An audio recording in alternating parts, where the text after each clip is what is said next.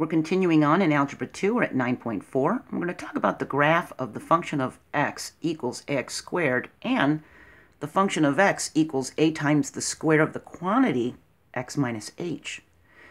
We have 8 previous videos for this chapter. If you become lost or confused, you can try watching the video again, or you can click on this description and figure out which video might help you become less confused. A quadratic function is a function that can be described as the function of x equals ax squared plus bx plus c, as long as that a is not a 0. And graphs of quadratic functions are called parabolas. So this U-shaped thing is a parabola. And if we look at these different equations, we've got the function of x equals x squared in black, and it gets narrower when it equals 2x squared, and it gets wider when it equals half x squared. And this point right here is the vertex. See that? Right here at the origin. You can also look at this one. We've got negative values. We've got half x squared and negative half x squared and negative x squared and negative 2x squared. So they're below the x-axis. See that? All right, the graph of the function of x equals x squared is even because the function of x equals the function of the inverse of x for all x. So the y-axis is the line of symmetry. And it reflects perfectly across, see? The point 0, 0, right here, the origin, see? Where the graph crosses the line of symmetry is called the vertex of the parabola. For the function of x equals ax squared by the theorem in video 9.3a, one of our previous videos, and it does have a link in this description, we know some things about its graph. And compared with the graph of the function of x equals x squared, if the absolute value of a is greater than 1, the graph is stretched vertically. If the absolute value of a is less than 1, it's shrunk vertically. If a is less than 0, it reflects across the x-axis. It's saying if it's negative, it's below the x-axis. So just like these values were negative, we have a negative half x squared, a negative x squared, a negative 2x squared. It's below the x-axis. See that?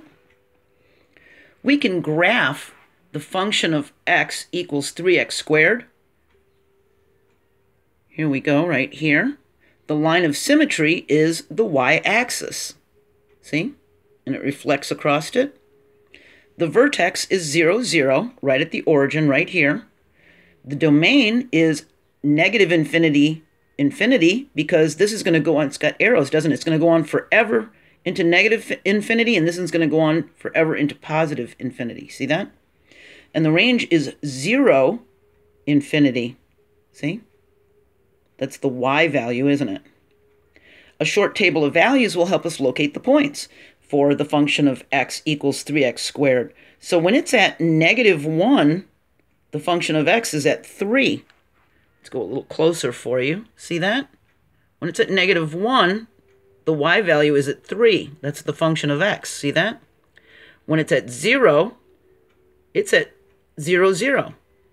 When x is at 1, then the function of x is at positive 3. See that? We can make a little table. So just remember, there's a lot of different names for these, but the function of x would be the y. See? That's the domain, the input, the x-coordinate. That's the range, the output, the y-coordinate, the function of x. Okay?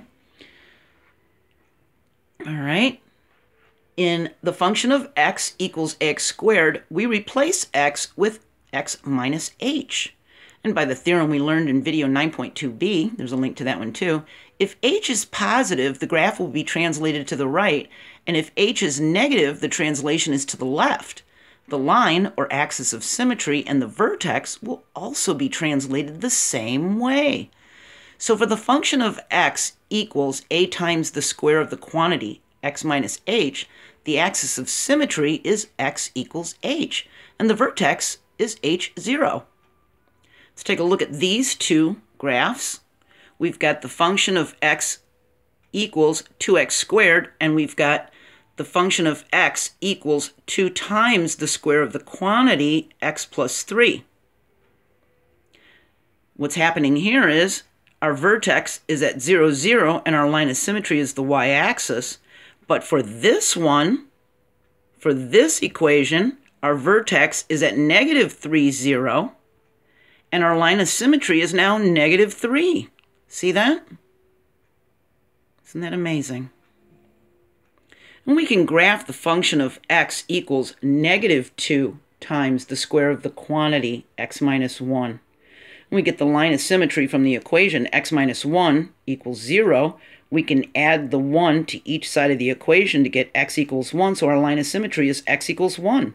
And the vertex is 1, 0. See? And our parabola is opening downward. See that? And we can tell whether a graph is above or below the x-axis without graphing it because of this rule right here. If negative, it's below the x-axis. So we could just look at it and say, okay, that's a positive, that's above. That's a negative, that's below. That's a negative, that's below. That's a positive, that's above. See? And what our little friends are saying, for the function of x equals x² and the function of x equals ax², they're going to have the same line of symmetry in vertex. And if you see something like the function of x equals x to the third power minus x to the second power, that's not a quadratic function. You have to be careful, because this x to the third minus x² would just give us x. With the little invisible 1 exponent, it would just be x. That's not a quadratic function. It's got to be x² to be quadratic, doesn't it? So be careful. Our next video is 9.5a, and we're going to talk about graphs of the function of x equals a times the square of the quantity x minus h plus k. I'm going to add this video to the Algebra 2 playlist. I'm going to have links to Algebra 1 back in Chapter 12, where it talked about relations and functions, and this one talked about graphing functions. And there'll be links to the previous 8 videos that we've talked about so far in Chapter 9. All in this description, so you can just click on them, all right? So I hope you're having a great day. I want to thank my patrons on Patreon.com. I really appreciate you. I just wanted to give you a shout out and say thanks. And hopefully soon I'll get to a point where I can completely support myself. And I'll see you next video. Thanks again. Bye.